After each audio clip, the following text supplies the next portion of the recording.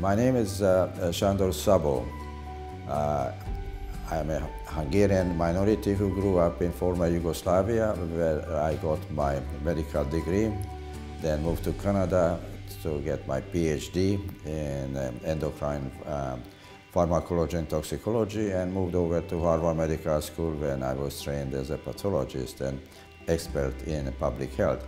Currently, I'm the founding dean of the School of Medicine at the American University of Health Sciences, AUHS, here on the Signal Hill in Long Beach near Los Angeles.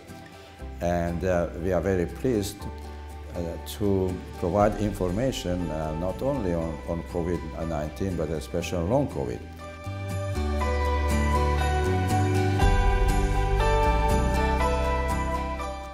Long COVID is a relatively new name in medical practice and medical literature. As the name indicates, coronavirus-induced disease was just discovered and introduced to the world at the end of 2019. And at that time it appeared to be a short duration of disease related mostly to lung functions, difficulties in breathing. But as the number of cases multiplied, we realized that some patients will never get completely well, never get cured. Especially at that time there was no vaccine and no drugs, and some patients remained sick or not well for several days and several weeks. So within a few months in 2020, essentially a new syndrome appeared to be becoming a well-known and worldwide known problem. And this was named initially but long hauler syndrome, chronic COVID, as opposed to the acute, the short duration of COVID. But the most prevalent name and most of the people prefer, and we personally want to call it long COVID syndrome. The importance here is also on the word syndrome, because not a single disease, and as we will see later on, it involves multiple organs. So it is not as simple as have a flu or pneumonia, inflammation of the lung, or gastrointestinal stomach diseases. This long COVID involves the lungs, the brain, the muscles, and many other diseases. And is defined now that anybody who either get acute COVID, cured, get well, but some of these symptoms like fatigue, difficulties in breathing, brain fog, difficulties in memories come back 4 to 6 weeks after the disease. Furthermore, new literature indicates that essentially some people will just never get completely cured out. Even if they are vaccinated, the disease will persist, and this is one of the reasons that we prefer to call this a long COVID syndrome, not just long COVID disease.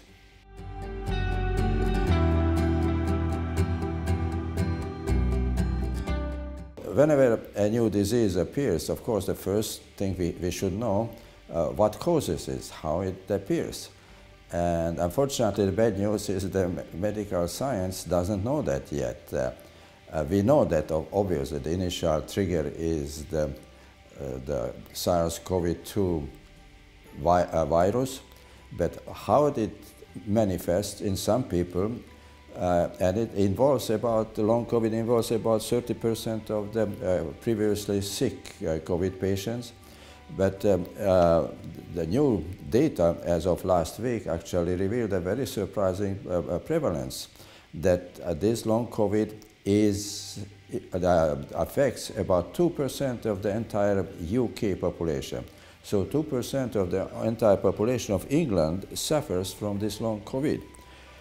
And the causes are, again, not well clarified. The most likely is probably some immune overreaction in our body, that the virus might not be completely cured. And other studies show that viral particles present in several cells, of several organs. So something is remaining in the body of people who got infected, and this probably causes an ongoing immune reaction, and the disease persists. So the short answer is, unfortunately, the complete cause is unknown, but there are a lot of studies going on worldwide, including some collaboration that was initiated here at American University of Health Sciences, involves 10 countries around the world, 2 of them from Asia, 1 actually from Vietnam and from Bangladesh, when we are trying to understand not only the frequency of the disease, but also what causes and what might be a best treatment.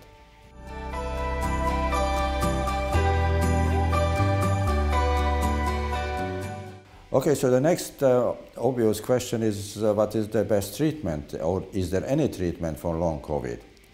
As it turns out, for complex diseases such as long COVID, there is no definite treatment. The further bad news is that even vaccination does not protect completely against long COVID. Namely, people who got vaccinated, about 20% of those people come down with long COVID. And this is again the new data from the United Kingdom of last week. 20% of the vaccinated people. So that implies that people who got COVID maybe were asymptomatic, but still could come down with sudden appearance of fatigue, shortness of breath, brain fog, mental problems, sometimes heart problems are appearing suddenly in the seemingly healthy people who were vaccinated. And there is no treatment, because if the vaccination doesn't help, there is no specific drug either. Now, in the United States, 2 drugs have been introduced, one by Merck, and the other is by Pfizer, Paxlovid, and that treats the acute the illness of long COVID, but has not been evaluated yet in long COVID treatment. And probably because long COVID is a very complex disease, probably again partially due to our overreaction, so there is not a single treatment, unfortunately. What is appearing, and that actually was published in a nice article with a cover story of the New Scientist, one of the oldest scientific weeklies in the world, published in the UK, beating long COVID. And the only recommended therapy was essentially hyperbaric oxygen under high pressure. Since the main manifestation of long COVID is lung-related, breathing-related, breathing the oxygen under high pressure improves the symptoms temporarily. The other possible treatments are involving some immune modulators, glucocorticoids such as dexamethasone, but none of them is essentially treating the disease as a cause, but mostly as a symptoms.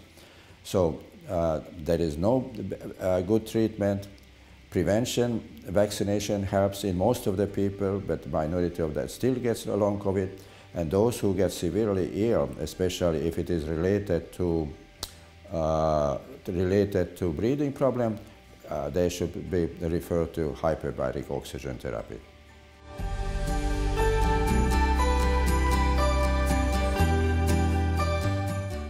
Okay, so also after a short overview of long COVID, the question remains, what are the long-term consequences? What are the main organs involved?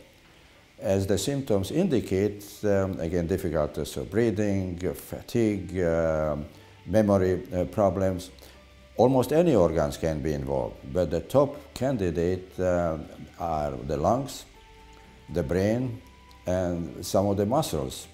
Unfortunately, including even the heart muscle, which is a specialized muscle, but some of these patients come down with myocarditis or epicarditis, inflammation of the heart muscle. That can be easily diagnosed, and most of the heart problems disappear.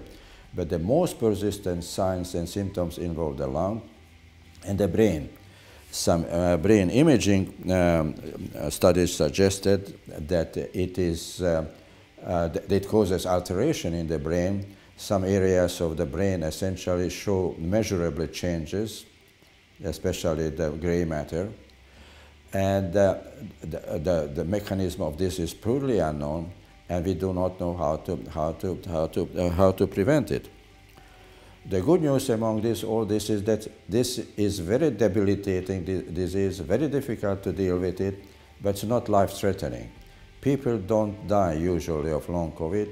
It's a very annoying disease, especially when you see patients that you cannot help them directly. But essentially, the good news is that so far, it's a relatively mild, annoying syndrome, but not life-threatening.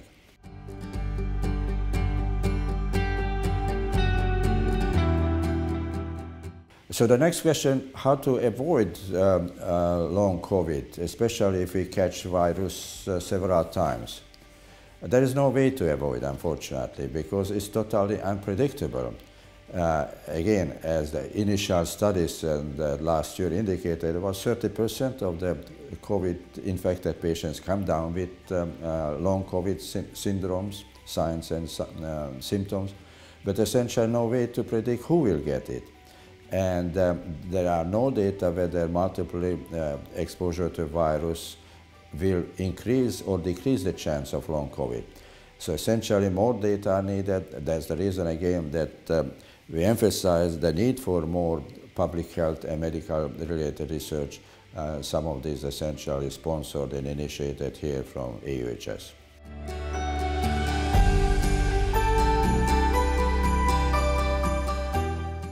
So one of the other remaining last question is that are there any drugs, vitamins, that might prevent or minimize these signs and symptoms of long COVID?